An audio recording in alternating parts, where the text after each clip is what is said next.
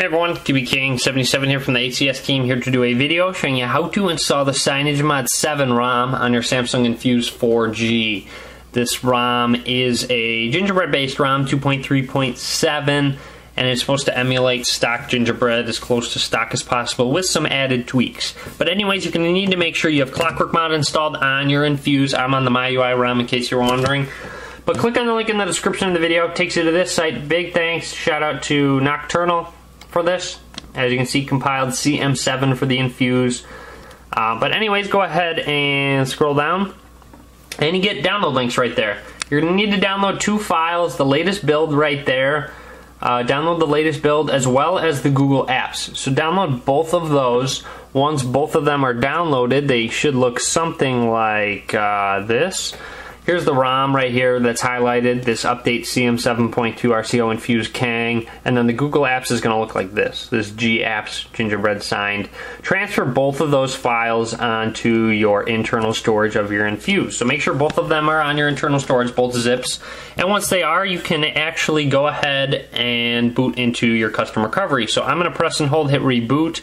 I'm going to hit cancel. I'm going to power it on off since you can't reboot straight into recovery from the MyUI ROM. Alright, now that my device is powered off, I'm going to need to boot into my custom recovery. To do so, press and hold volume up, volume down, and power button at the same time. Press and hold until the first Samsung screen pops up. Like so. So go ahead and let go once it does. And it should reboot me into my custom recovery. I believe ClockworkMod 5 I did. So awesome. ClockworkMod 5.0.2.7 right there. So now to install this ROM, here's what I'm going to recommend. First, make an Android backup. Go to Backups and Restore. Make sure you have an Android backup on your device. And you're going to need to wipe data, factory reset. This will wipe all your data, so make sure you back up your contacts, apps, etc. So hit wipe data, factory reset. It's going to go ahead and format everything. And then once that's done, go to wipe cache partition and hit yes, wipe cache. So it's going to wipe your cache as well. Then go to the advanced menu and hit wipe Dalvik cache. And then hit yes. And then once all three of those are wiped, you're ready to go. Hit go back, hit install zip from SD card, choose zip from SD card, and then navigate to wherever the ROM file is, that update CM7.2.0 ROM file. And hit yes, install. So it's going to go ahead and install the ROM itself for you. I'm going to go ahead and let it do its thing. Just be patient with it. So I'll be back once it's done.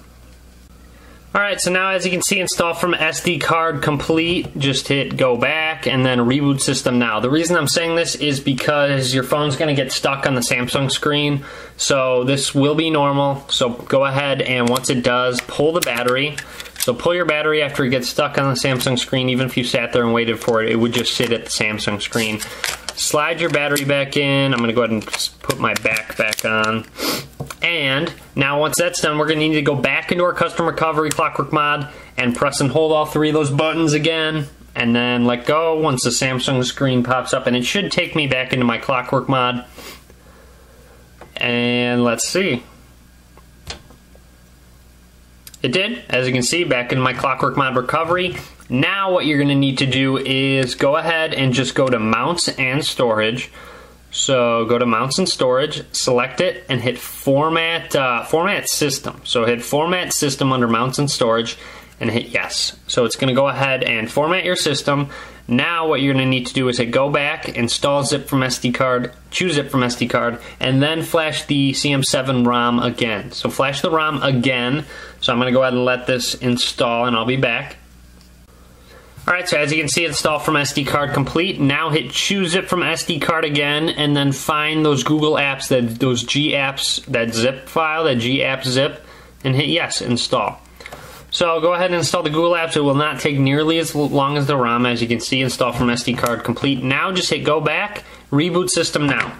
So your device is going to go ahead and reboot.